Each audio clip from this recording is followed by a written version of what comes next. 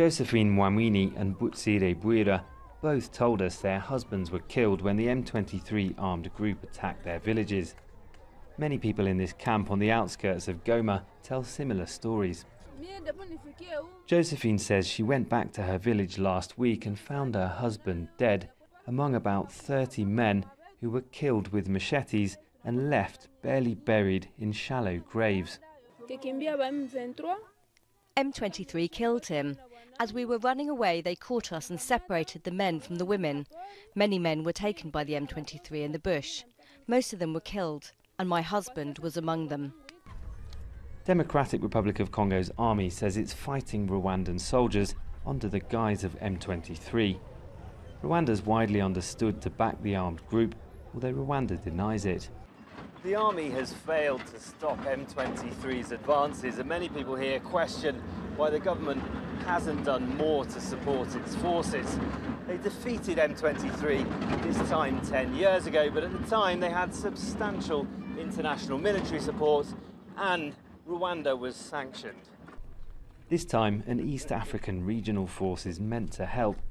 Burundian soldiers are the latest to arrive, but it's not clear if any of the countries contributing troops have the political will or the resources to fight M23 or even Rwanda here in Congo. General Constant Dima is the third commander to take over Congo's military operation in less than a year, just as a regional deadline for M23 to withdraw is due to expire. Our position in Mabaya was attacked earlier today. This is why we have to repeat that we still have multiple violations of the ceasefire. M23 blames Congo's forces for breaking the ceasefires and denies committing atrocities in spite of mounting evidence. There are growing reports of mass killings and rapes from the hundreds of thousands of new arrivals in the camps. Butsire says her husband was trying to protect their herd of cattle last month when M23 fighters tried to forcibly recruit him and killed him when he refused.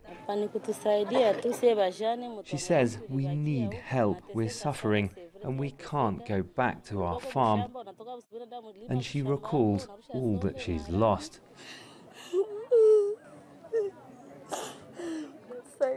Malcolm Webb, Al Jazeera, Goma, Democratic Republic of Congo.